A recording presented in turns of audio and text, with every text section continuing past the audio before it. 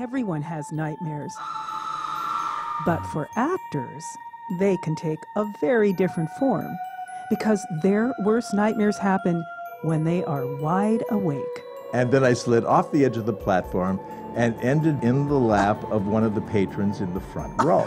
He takes the chicken costume head off. It makes his toupee stand straight up on his head. And I feel something crawl into my ear canal and go inside. Jesus went up into the rafters where he arrived with a crash. What I've been saying in Vietnamese translates to my hurts when I don't look at you. I'm Luann Moldovan, host of The Actor's Nightmare.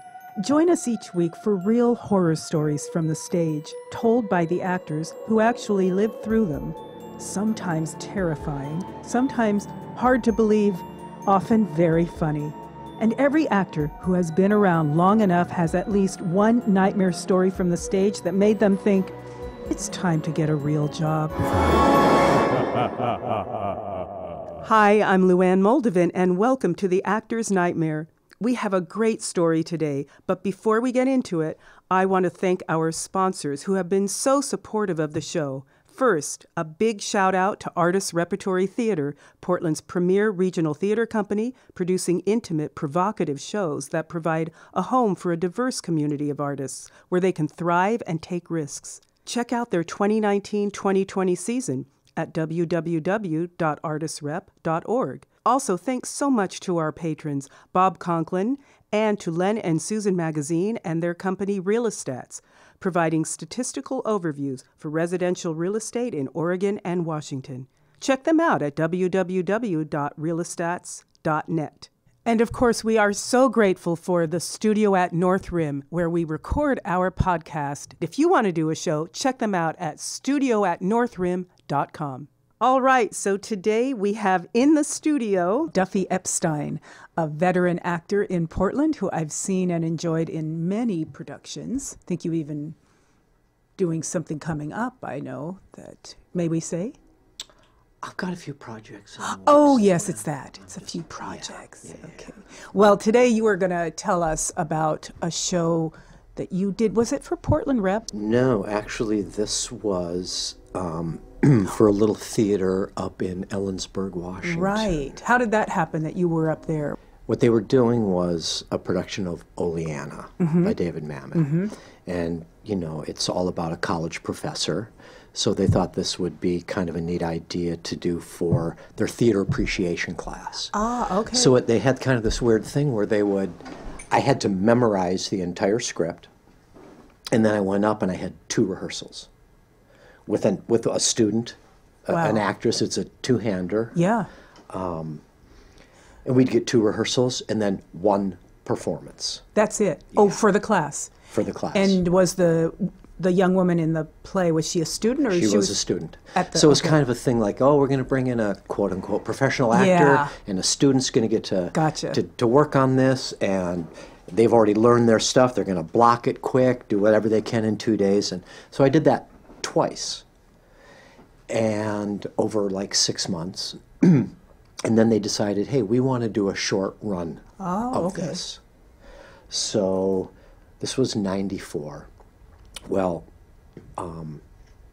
right before that, in the spring of '94, I was lucky enough to go with Artists Repertory Theatre, and they had Alan Noss was connected with this guy with the United States Information Agency, the USIA, and we were like cultural ambassadors. So we would, Alan had done this before, and this was a trip where we were going to, you know, Sri Lanka, India, Bangladesh, Syria, Damascus, Jordan, Egypt, you know, Kenya, all of these 10 weeks. And what were you doing? What shows? We were doing 2 different shows.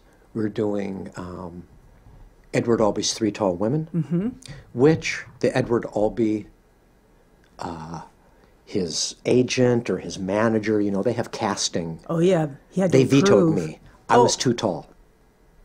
So they wouldn't let me do the part. Wait, are you joking? I'm not kidding. No, wait, what part? Of the son who comes in the last 15 minutes of the play and sits in a chair with his back to the audience. They would not, they said, nope, he's too tall. Okay. Wow.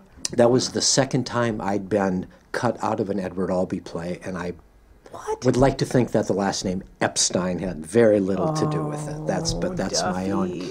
Anyway, but that's beside the. So we go on this trip. And we did a thing called Journey Through American Comedy, where we did things that we thought were funny to Americans. Would they like, some Marx Brothers, some Neil Simon? It was kind of like, this is what Americans, think is funny. And you guys didn't put this together. That was a prepared... Yeah, we just took scenes. Okay. We put them together and we chose the scenes ourselves. Okay. So we go over there and it's 10 weeks of just fantastical bliss. I mean, we're traveling, we're seeing all of these things. It was a great group of people. And during that time, I was thinking about this. I look back on that time as I was probably 35 years old, maybe 36. And I never felt stronger in artistically,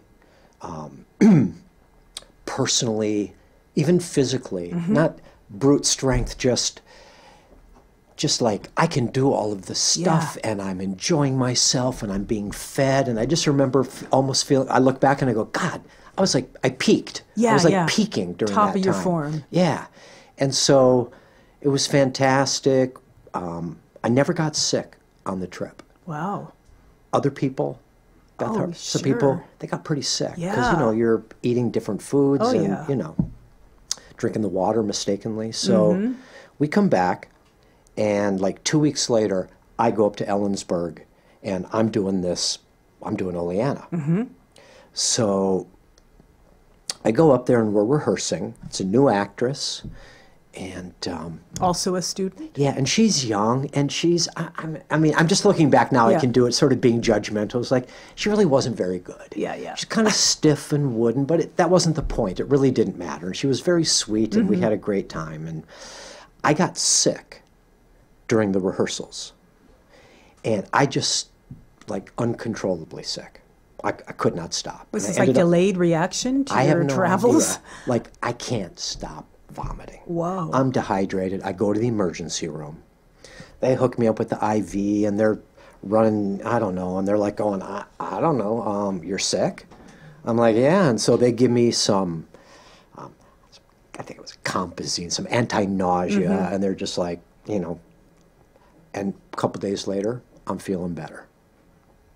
So, and actually, to tell you the truth, one of the days I was sick, I missed opening night of this because I'm in the emergency room. What did they do? Did they have a... They canceled it. Yeah. The next night, I'm feeling okay. I'm going to go on. And here's where the fun part starts. So this play, Oleanna, is for the first 2 acts, the character John, who's the professor, he never fucking shuts up. I mean, he is talking the entire time, either on the phone, he's pontificating, he's using big words. The young woman, she's playing the student who's playing a student. Yeah. She says like 4 words, for the first 2 acts. Oh, God. And so, do the first act, it's moving right along, sold out, I don't know, a couple hundred people.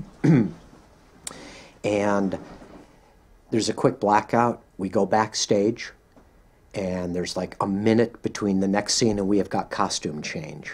And I'm like noticing that my jaw's, it's a little tight. And I'm like, yeah, I must have some tension. I must be clenching, or I must be holding my jaw. I'm going to just sort of make a mental note of that. And go back on stage, do the second act. And now I'm starting to get like little twinges in my, I think it's called your masseter muscle, right there on your cheek. And I'm starting to twinge, and I'm like, wow, I'm not really sure what's going on. So I'm like on stage taking opportunity. I'm kind of, I'm thinking, but I'm rubbing my jaw, and I'm just kind of trying to keep it loose. That scene's over. We go backstage, getting dressed, changing, and the actress goes, are you okay? Oh, God. She noticed. Yeah, and I'm like, I just got some tension in my jaw. She goes, yeah, I see you rubbing it. I'm like, yeah, it's fine. Don't worry about it. We go out there. We and start. And he's talky it through. You've got a lot of talk for you. Talk. Okay. The guy just will not shut up, you know. And start the third act. Talk. And now I'm like, oh shit, these twinges are. I'm thinking they're visible, like the audience can see, like, you know, it's like kind of going like this. I am turning up stage between, I'm doing this. Between sentences. Between talking, you know, and I'm like, you say something. You know? So I'm doing this, and I'm talking, and all of a sudden, I get kind of like this, like a quarter smile on my face.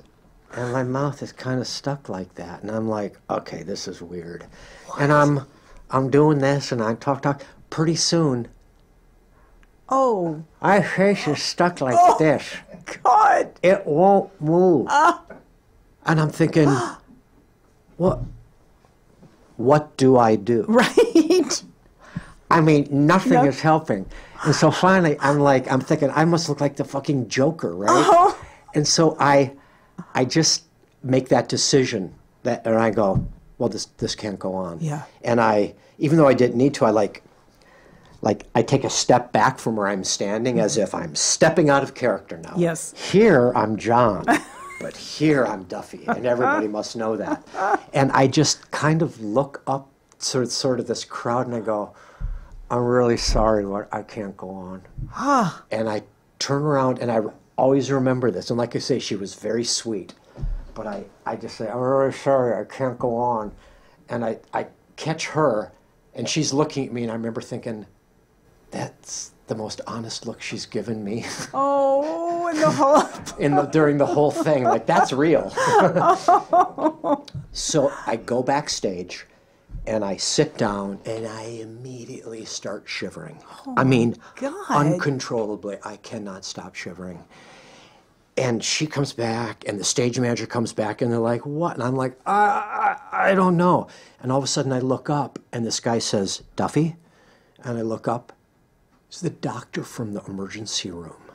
Was in the audience? Was in the audience that night. Oh, my God. And he's like, what's going on? And I'm like,